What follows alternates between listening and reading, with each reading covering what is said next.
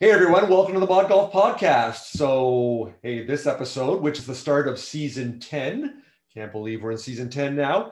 We're going to do things a little differently. Rather than having me as your host, which I have been for the last 4 years and change, we're going to shake it up a little bit. I have a guest host this week, which I've been planning for some time, and I'm really excited that we're doing this. And that is my good friend. I think we can call ourselves good friend. I think we've reached the good friend status here. And that is Dr. Greta Anderson, one of our previous guests, and also her guest this week, which is Kelly Hunt, who is the founder of GolfHers, along with all the other amazing things that she does.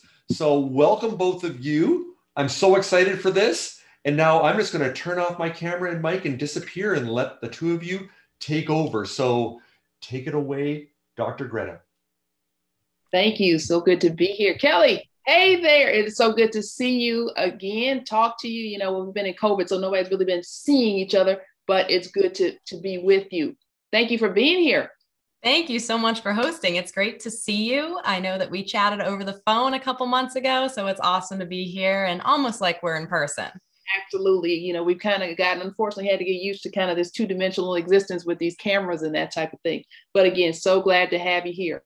We all about so much of what you do as a golf professional, proud, female member of our industry here, but also just, if you kind of give people, let's see, pick a number, a 1 minute, 90 second, whatever you choose, kind of story about, one, your involvement in the golf industry, but also about golfers. Sure. So I'm currently an assistant golf professional down at Wellesley, Massachusetts. And I have been in the industry for about 3 years now. And I actually started the PGM program. Oh gosh, was it 2 years ago now? November of 2019, I attended my first seminar. And I promise this is going somewhere. When I went there, there were 56 of us total PGM associates. And the instructor said, wow, there are so many women here. You don't know how many women were there? 9.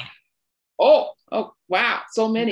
9. And so they said, wow, this is an anomaly. 9 out of 56. That's a lot. So that really got my brain thinking, like, what is going on here? So I actually looked it up, saw that we only make up 5% of PGA professionals in the golf industry. So about 1,000 out of 29,000, 30,000.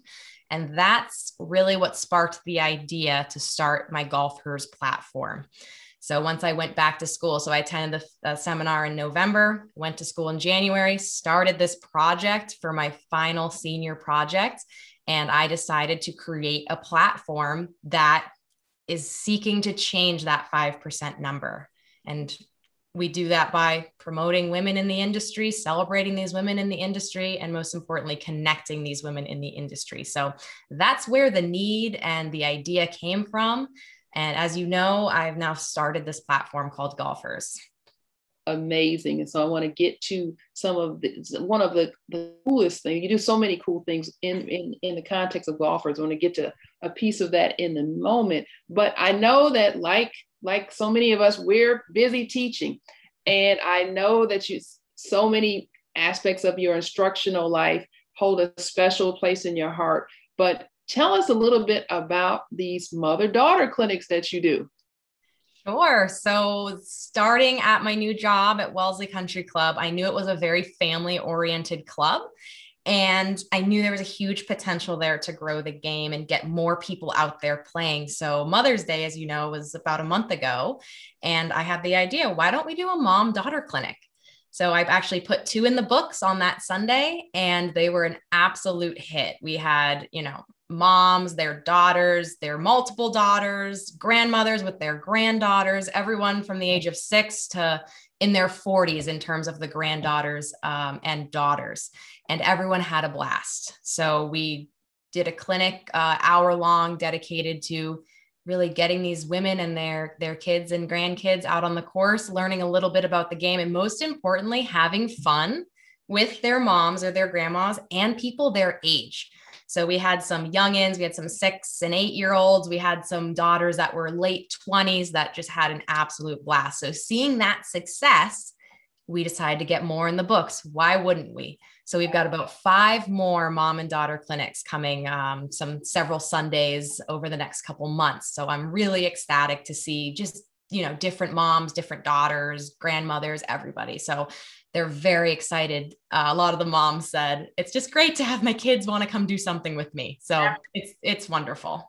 We know when we love so much that they're doing things together, but they're doing golf together. So that just makes it makes all of, at least my heart sing as a very biased. I love that. I love that. Now, kind of getting back to this whole thing about golfers. Now, you are passionate about helping to grow the game in so many ways. And so you just talked about how you're doing your part from the instructional standpoint, getting the moms and the daughters and the grandmoms and grandkids out together, but you're also doing some amazing things to help women who are trying to take that step forward in moving into the industry. So just give us a little bit of a tidbit about what's going on there. And we're going to share a little bit more about that later on, but just some highlights on what's going on over there.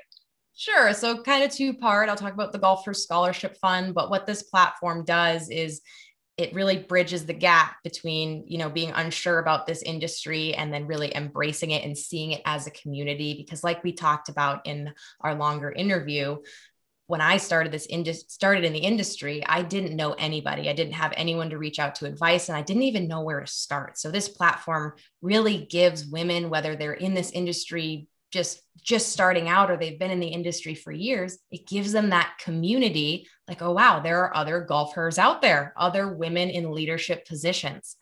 In terms of getting women into the industry, as we know, it's expensive. So that is a huge barrier for some, that they have to pay to have the education to become that LPGA or PGA professional. So that's where the GolfHers Scholarship Fund was created.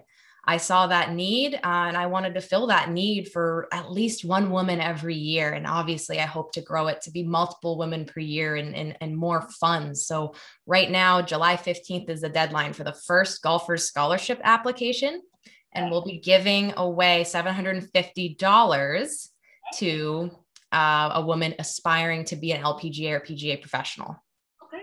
And so that is a very big deal, because of us who are in the industry and have gone through the steps of this process know that it is it's a resource intensive endeavor, from time to money to everything in between. So if you want to know more about this amazing scholarship opportunity that Kelly and GolfHers team and community have created, along with the amazing other things that are going on in the life of Miss Kelly Hunt, you need to tune in to the full interview at the Modgolf Podcast. See you there. Thank you.